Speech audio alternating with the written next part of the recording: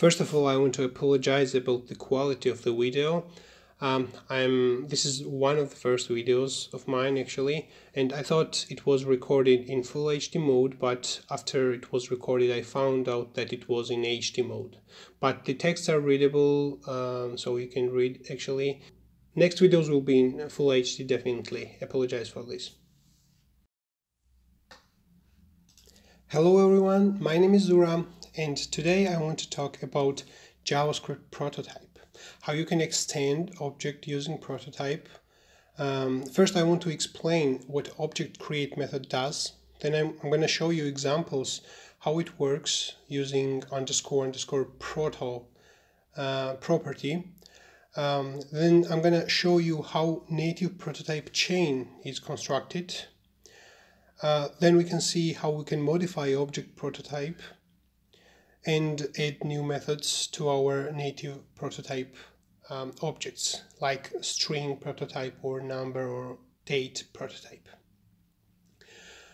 I guarantee that the video will be interesting, and if you don't have idea how prototype works, you will definitely understand at the end of the video.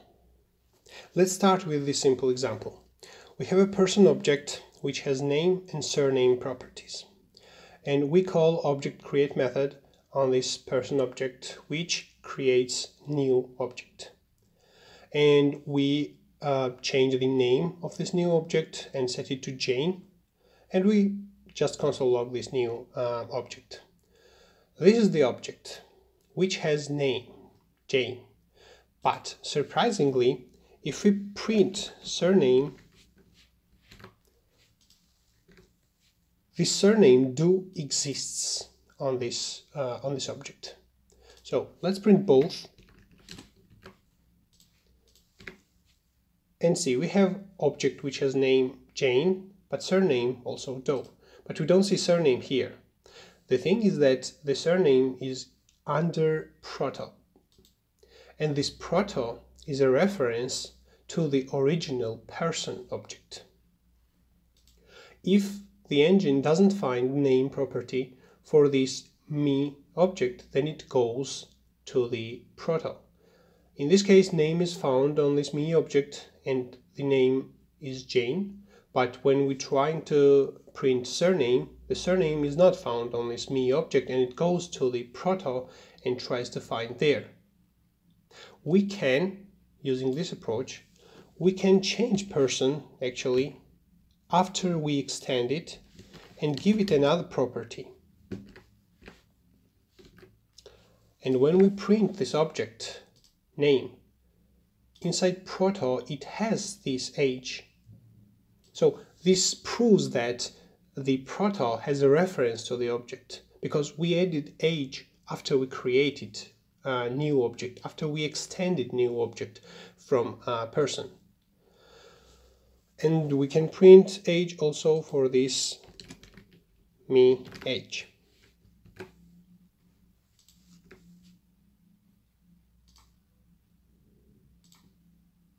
You can see. You can use this method to add methods to person object and use that methods on me object later.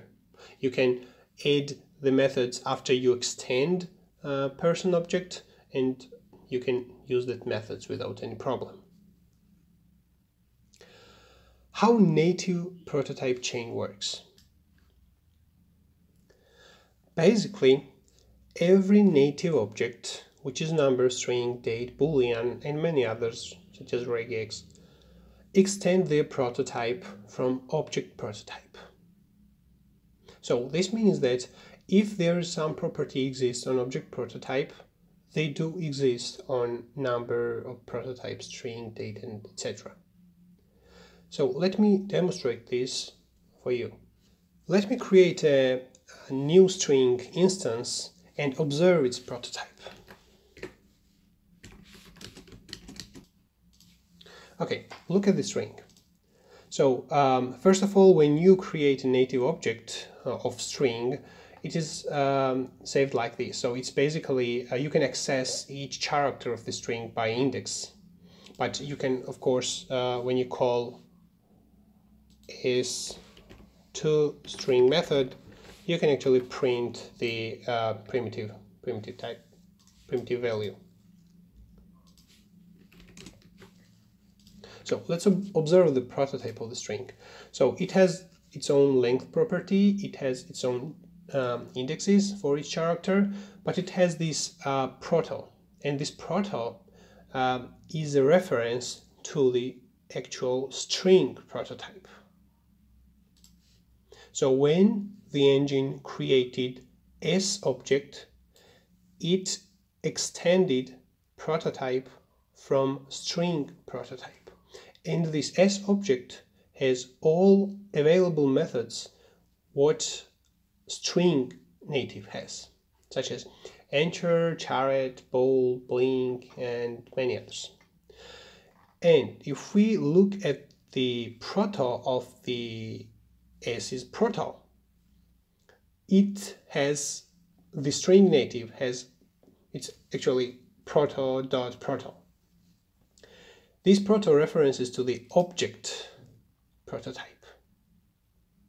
So this constructor has own property, and the properties what you see here are the properties of object prototype. So we can actually modify right now, after we created S, we can actually modify string prototype, adding new methods there or changing existing methods, which is bad behavior, by the way. We can modify string prototype so that after we created a string, we can actually add new methods to this a string by string prototype. String prototype, such as trim, for example, is a function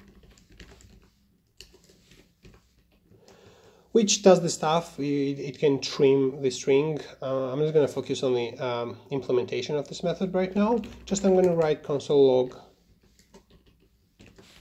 trimming. So let's run the code and observe the string prototype again. So it has all these methods here again as it had before, and it has that trim, which is a function. And it doesn't have any arguments. So thus the length is 0, and this is actually a function which has prototype from function. So function is also object in JavaScript, function.prototype, and it has its own prototype. It has its own methods in the prototype, such as call, bind, or apply. So this is trim method is a function, and it has its own proto there, which extended from the function. So using this approach, we can again change function prototype and add new method there, test.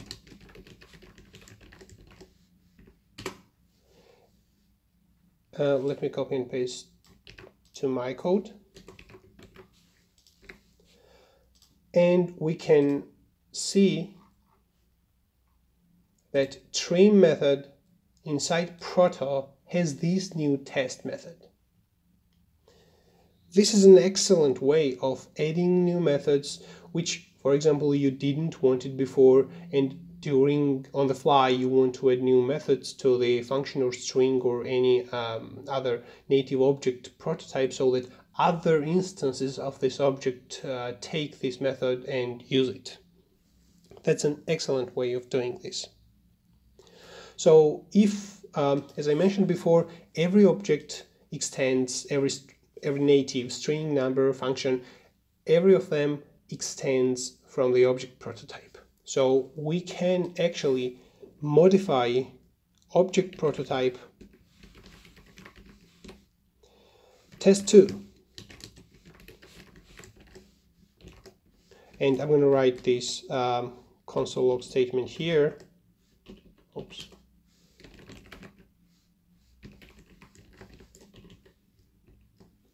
Test2. And we can see that the s variable actually, so we can look at this prototype of string. String has prototype of object, and it has this test2. String has this trim, what we added. Trim has prototype of function. Function has test, but the function has prototype of object, and the object has test2 again. So we can call as test2 method, which extends, and this method will be called from the object, or we can even call test, s trim method test2. And we can see that test2 is printed. Again, test2 is printed. Then the s is printed. Then undefined, undefined, and this is because we don't return anything. So we can just basically call this as test2 and as trim test2. We don't need them inside console log statement because they don't return anything. So